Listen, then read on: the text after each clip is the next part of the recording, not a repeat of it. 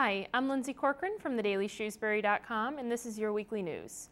Ovals, not arrows, will mark the major change to the ballots of Shrewsbury voters in 2012, with the purchase of 10 new voting machines approved by the Board of Selectmen on Tuesday.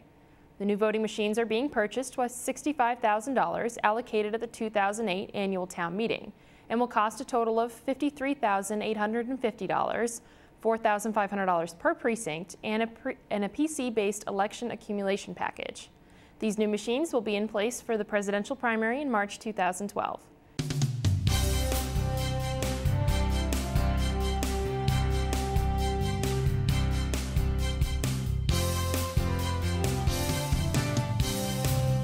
Welcome to Shrewsbury News, brought to you by thedailyshrewsbury.com.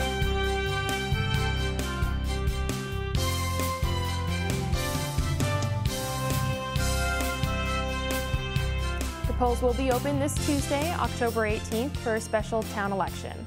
Voters will decide on funding for the library construction project. The polls will be open from 7 a.m. to 8 p.m. Be sure to watch SGTV 30 for the results or go to thedailyshrewsbury.com. While Shrewsbury students continue to perform at extremely high levels on the MCAS test this year, the district is planning to look at science curriculum following the release of the 2011 results. Assistant Superintendent Mary Beth Banyos said in her report to the school committee on Wednesday night that overall, Shrewsbury students continue to perform well on MCAS this year. She noted, however, that there were some areas relative to the other scores that could need improvement, including science and technology.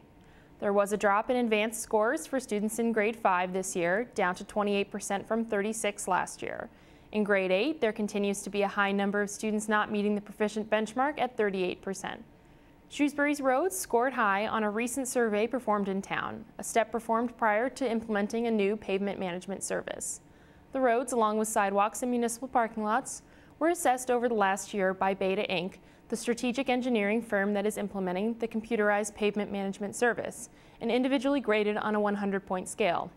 Overall, Shrewsbury's roads averaged an 83, a high number for a community implementing this type of system for the first time, according to Beta representatives. Highway Superintendent John Knipe said that in the past, no systematic pavement management system existed within the town. In the report presented at the Board of Selectmen meeting on Tuesday, Selectmen commended Knipe's efforts.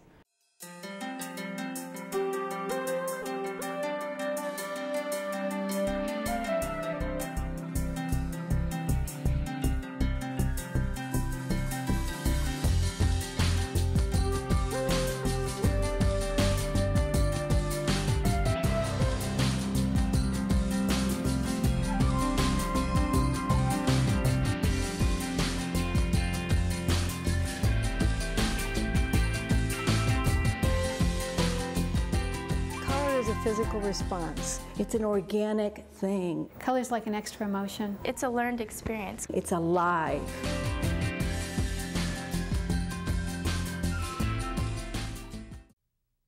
Many good things are easy to spot, even in black and white. A maple leaf, birds in flight, our trees in summer. But there's one bad thing that's also easy to spot because it is black and white. The Asian longhorn beetle. This insect is killing our trees, but with your help, we can defeat it. It's as simple as black and white. Look for the beetle, and if you spot it, report it at beetlebusters.info. Shrewsbury PTO groups are encouraging parents to give direct donations as an alternate option to participating in so many fundraisers run by the school annually. Several PTOs are running direct donation campaigns, including the Oak Sherwood Middle School PTO and Patton Elementary School's PTO. The Shrewsbury Public Schools have been awarded an almost $1.4 million grant to help improve the physical education program. The Carol M. White Physical Education Program grant from the U.S. Department of Education will provide a little over $1.3 million over 3 years and will fund a program named Get Fit Adventure. This program will provide equipment, resources, and staff training to ultimately help students improve their exercise habits and their nutrition through enhanced physical education programming at the schools, as well as family activities in conjunction with the Parks and Recreation Department and Shrewsbury Youth and Family Services.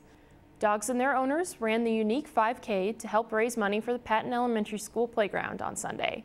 Over 175 runners, many with dogs, stuffed animals, or some even dressed as dogs, participated in the race or the 1 mile fun run. The Shrewsbury Women's Club, a decades-old organization with over 180 members, gives back to the community in several ways throughout the year.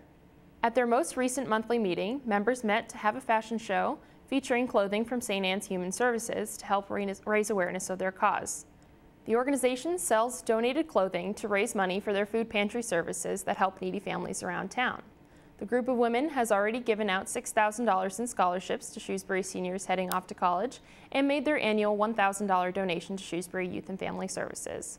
See thedailyshrewsbury.com for more on how to join the Women's Club. I'm Lindsay Corcoran, and this has been your weekly news. To see these stories and much more, visit thedailyshrewsbury.com.